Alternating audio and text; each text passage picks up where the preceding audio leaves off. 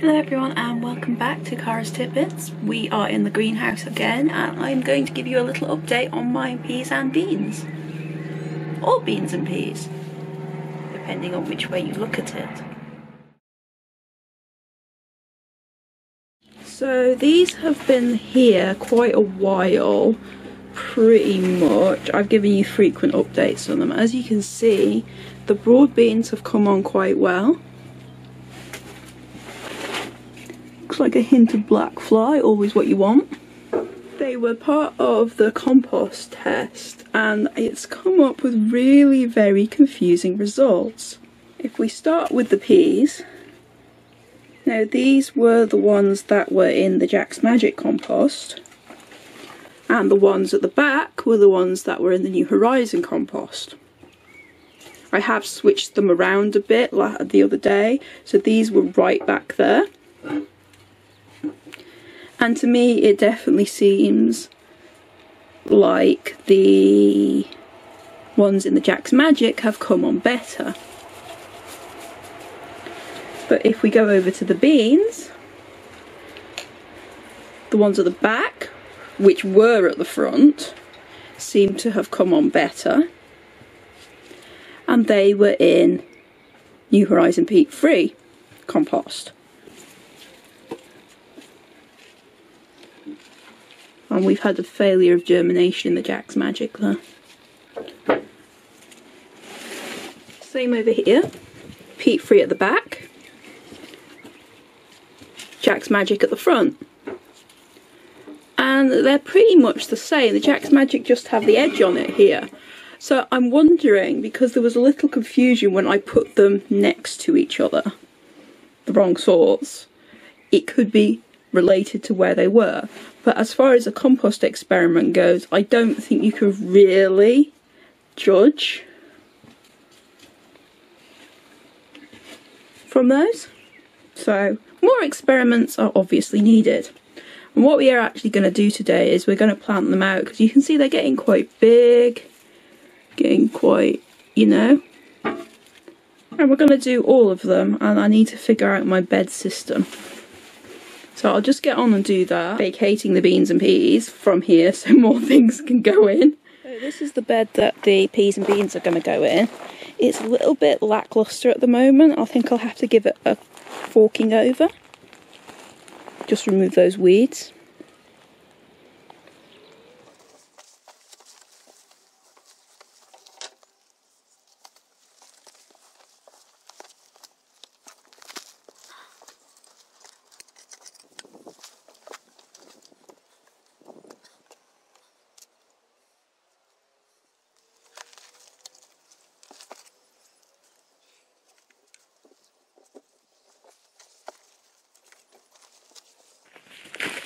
Just as a little additional, if you can see that, these are the ones that were in the Jack's Magic, these are the ones that were in the New Horizon.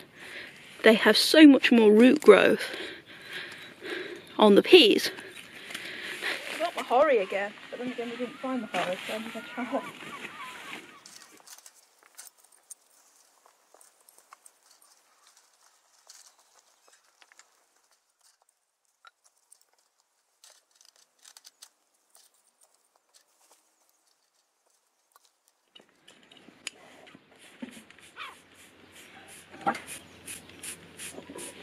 So you can see I'm spraying them with something, and basically it's this grazer slug and snail. It has calcium in it, it's supposed to make them taste unpalatable, so I guess we'll see if it works.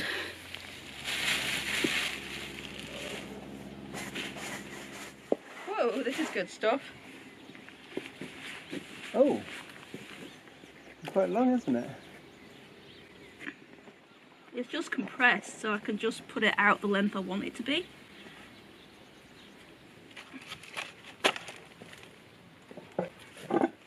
Unfortunately, once a slug's caught in there, it's kind of like in there. If a slug braves it, it'll just sort of like roam its little merry way round. Right. I'm trying not to break it up too much though, because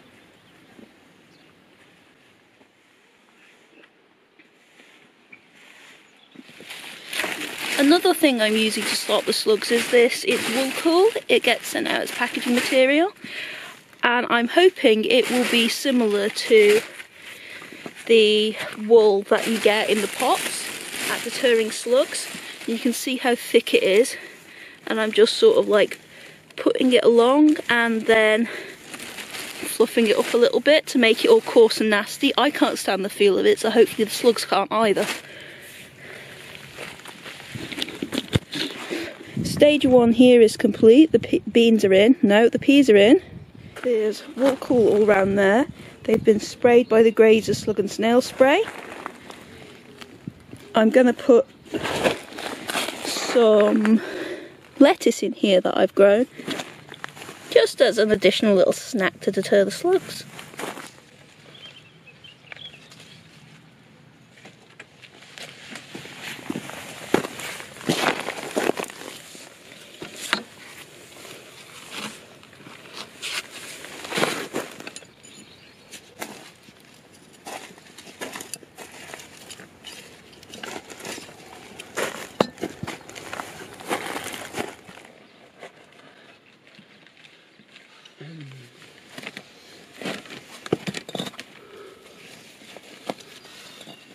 I'm too wide to fit in here.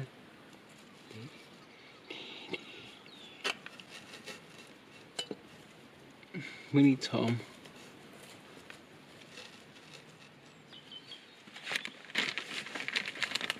Is that right? Yeah. I'm getting too wide to fit in here. So another thing that I'm going to put down to try and deter the slugs but also provide a weed suppressant is this old pillar bedding. It's actually horse bedding, but they used to use it before they decided they didn't want to.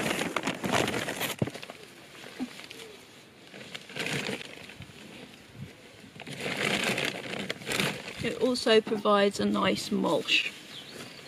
I'll just put you straight on a plant, obviously. And time to plant the beans.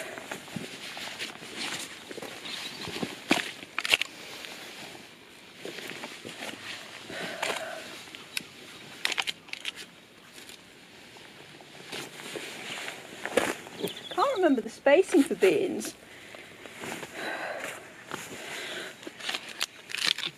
Isn't it?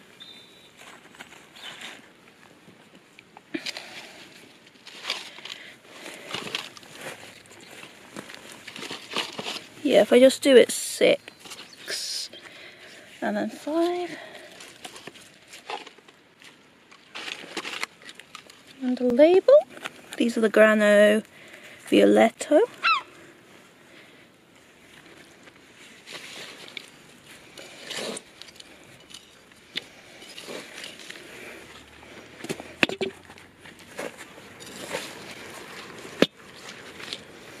I am actually seeing a difference in the roots of the ones that were in the Jack's Magic and the ones that were in the New Horizon as well. Except I'm not, because these were the ones in the New Horizon. Pretty much of a muchness.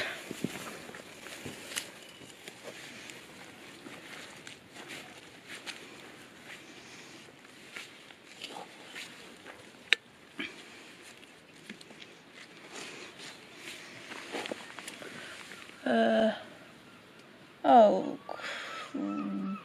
You right? Bah. I found the missing label. Where was it? In the other pot. Uh-huh. So one pot has 2 labels. Does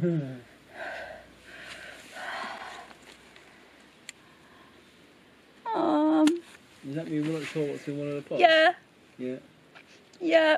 They're looking for Because one has 2 labels, so either one's lost its label or one has gained a label. So maybe I was right and I hadn't muddled them. Because I was being really careful with that, so now they are muddled. So now they're definitely muddled. Now they're definitely muddled, yeah. I don't know, you try your best to label things. It's like fate is telling me that there's no point. What, to have these hilarious incidents where things end up unlabelled anyway? Yeah.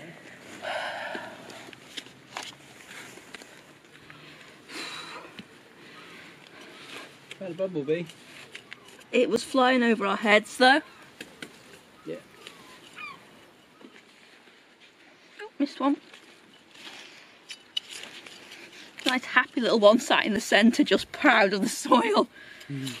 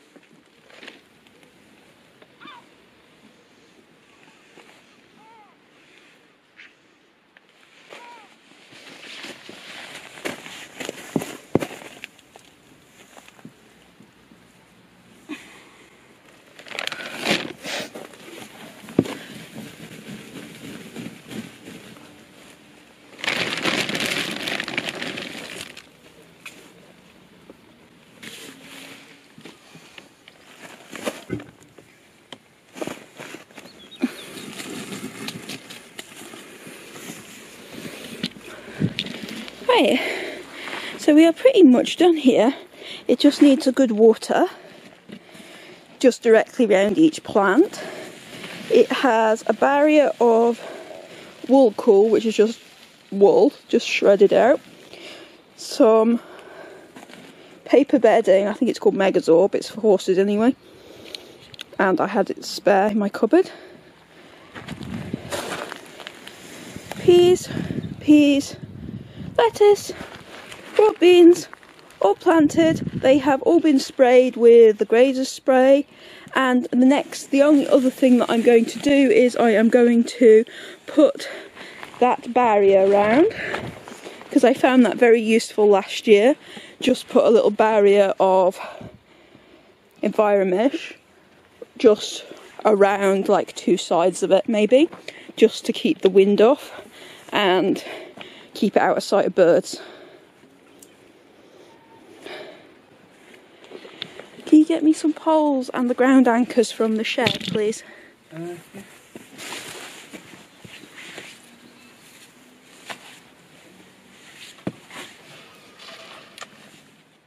I just thought it'd be better to use the ground anchors because then I can just take them up easily.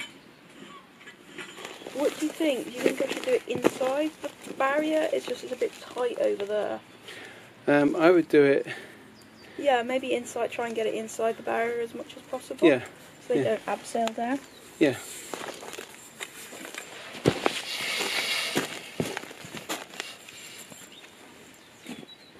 The wind comes from that side, but the sun also comes from that side. So Yeah. So it's a case of. I don't know which side the birds come from. Every side.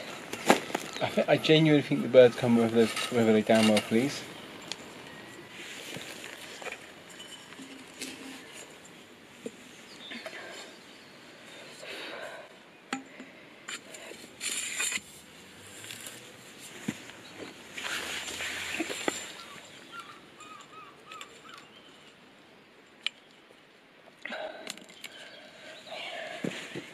Yeah.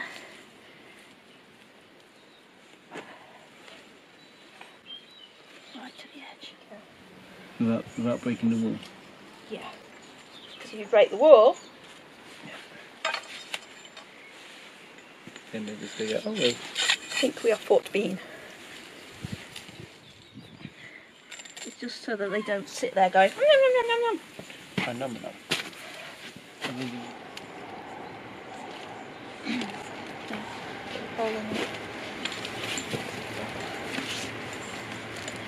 Worry is that they'll be like, ooh, stretchy. Mm. You know how Murphy stretches? Yeah. So, we now have Fort Bean, or Fort P. I'm hoping the little birds don't sort of like sit there pecking that, but this is as tight as I'm gonna get it, trying to avoid the slugs climbing up the barrier.